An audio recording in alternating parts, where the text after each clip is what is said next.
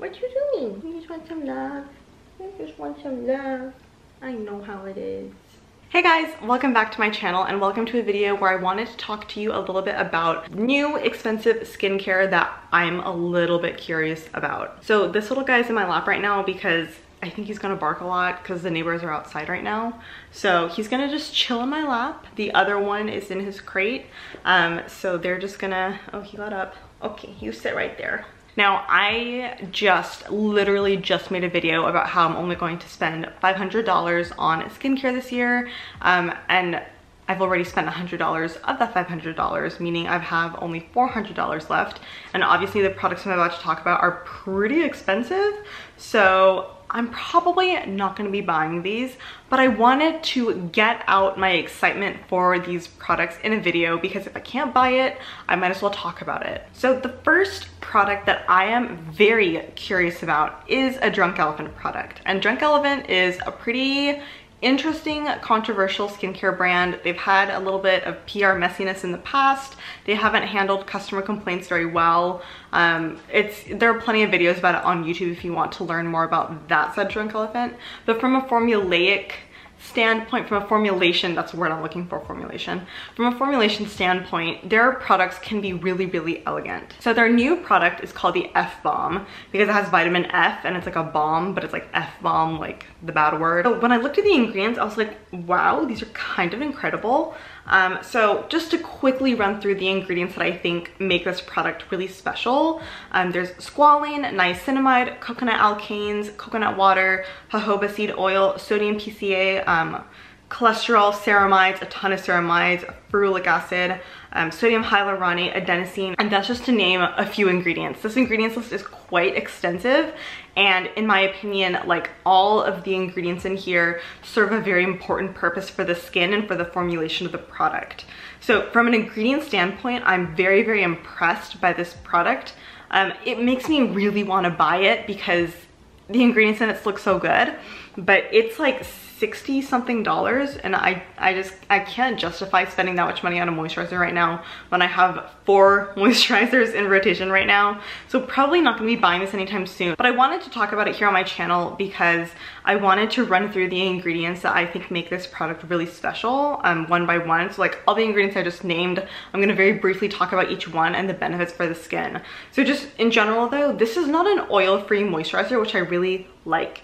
I find that most gel-based moisturizers like that don't have oil, so like an oil-free formulation, tend to be not enough for my skin. I do have normal to dry skin, which means that my skin is lacking in oil, and it also can be dehydrated, meaning that it lacks water content. So a lot of the times when I have like an oil-free moisturizer, it feels really nice when I put it on initially, but it just kind of like disappears into the skin, like poof, it's gone. I have found in the past that moisturizers with oil in them work best for me because the oil really seals in a lot of hydration and adds oil content to my dry skin. So okay, the second ingredient in this product is squalane, and that's after water. And squalane is like a gorgeous oil that's well tolerated by a lot of different skin types. So the next one that I really like is niacinamide, and niacinamide truly is like the little Swiss Army knife of skincare.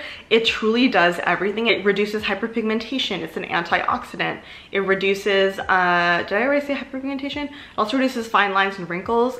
It boosts ceramide production, which means that it's going to help the skin barrier health. So it does a lot for the skin. Niacinamide is one of my absolute favorite ingredients of all time. Oh, and it also regulates sebum production. So if you have crazy oily skin that's really hard to manage, niacinamide can really help to control sebum production. There are just so many hydrating ingredients in this product, which I really, really like sodium hyaluronate. Also has adenosine, which is a naturally occurring amino acid in the skin. It has cholesterol and a ton of different ceramides to help replete the skin barrier. So the skin barrier is composed of these ingredients, and so when you add them to the skin barrier, it can really help the skin barrier repair itself and get a lot stronger. Honestly, there's not a single ingredient in here that I don't like. Like, I'm looking at the ingredients list right now on my laptop, and there's not a single ingredient in here that I'm like, oh, why did they put it in there?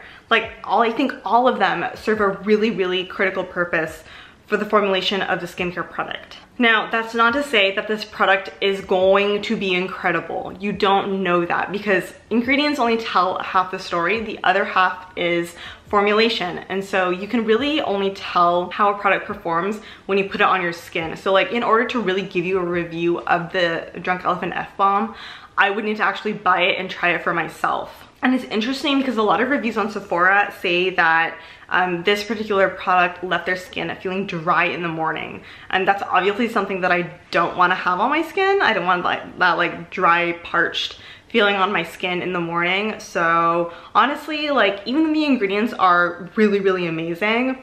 The fact that there are reviews saying that this product left their skin feeling dry in the morning, it makes me have a little question mark.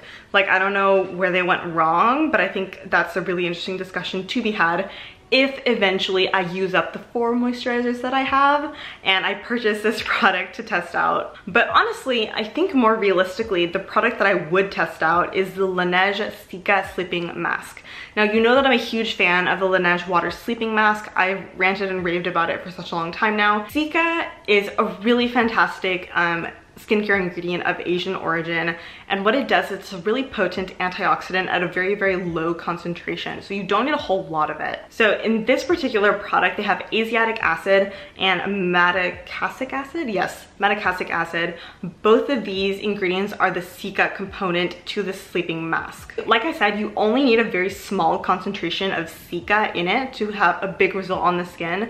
And so when I look at the ingredients list, and I might put it on the screen right now for you to see, it doesn't blow me away like the Drunk Elephant F-Balm does, but the inclusion of the asiatic acid and the madecassic acid makes me really interested in this product because Cica is something that I haven't really tried a whole lot in my skincare lifetime, and so I think it's pretty interesting because the research is there that it's really, really great for the skin. I just personally have not tried it, or at least I don't think I've tried it. I might have tried it in the past. Actually, no, that's not true. Right now I'm testing out the Primera Cica Essence Bean. It's called something weird with the word bean in it, but I talked about it in my Korean skincare haul. I will link that video down below, but I went to Seoul, South Korea last year and I did a huge skincare haul for all Korean skincare. So if you're interested in seeing what I bought, I will link that video down below in the info box for you to go watch.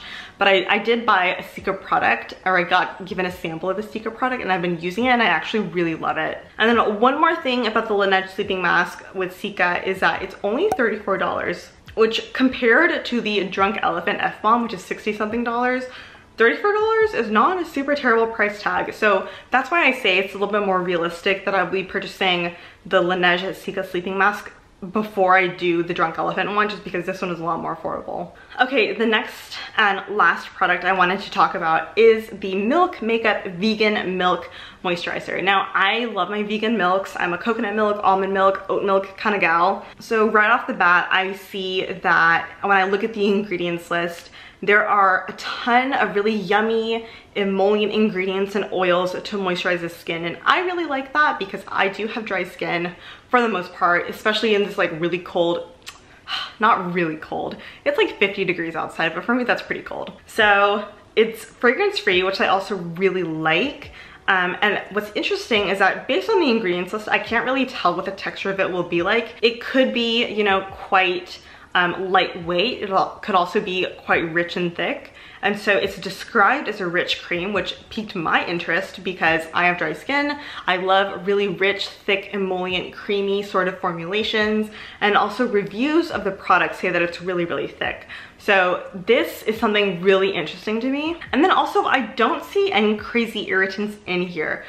The ingredients list is pretty long and I haven't done like a real deep dive into like all the ingredients, but from first cursory glance, I don't see any crazy standout irritants that will definitely irritate my skin. I think it looks pretty okay. So I'm pretty curious about the Vegan Milk Moisturizer. I think it could be really, really nice. I think Milk Makeup is a very not talked about brand. A lot of people don't talk about their makeup or skincare. And I've been a little bit curious about their skincare because I know they have like those like stick cleansers, which I think are a great idea in theory, but in practicality, pretty unhygienic. But anyway, I'm getting off on a tangent. But yeah, Milk Makeup Vegan Milk Moisturizer. I don't think it's that expensive either. So maybe the Cica sleeping mask or the vegan milk one I will test out. But if you want me to test any of these when I'm done with my 4 moisturizers that I'm currently using, and guys, one of them is like a really big like tub of moisturizer from Primera, so it might take a while for me to finish that product. But when I'm done with all those moisturizers, if any of these 3 you want me to review and buy and give you my thoughts on, like my real thoughts on, not just the ingredient evaluation, then comment down below with which product you want me to talk about and I will consider it. I am really trying hard to be more financially responsible, especially with these big changes coming up in my life. And so yeah, I'm just kind of taking a step back, using up what I have, paying attention to how expensive things actually are with skincare. There comes a limit to where no matter how much money you throw at your skin's not gonna change that much. And I think I've reached that level that no matter how much more money I pour into my skincare, my skin is not gonna change that much, like not that much of a noticeable amount. So it's in my best interest to just keep it simple, keep using what I know my skin loves, and just scale back, you know, just like scale back all the excess. So anyway, those are 3 expensive products that I'm very curious about. Like I said, if you want me to review any of them, then comment down below which one you want me to review. And if you have tried any of these 3, let me know what you think about them. Are my predictions about each product true? So yeah, that's it for me. Thank you guys so much for watching and spending this time with me. Have a beautiful week and I will see you in my next video. Bye.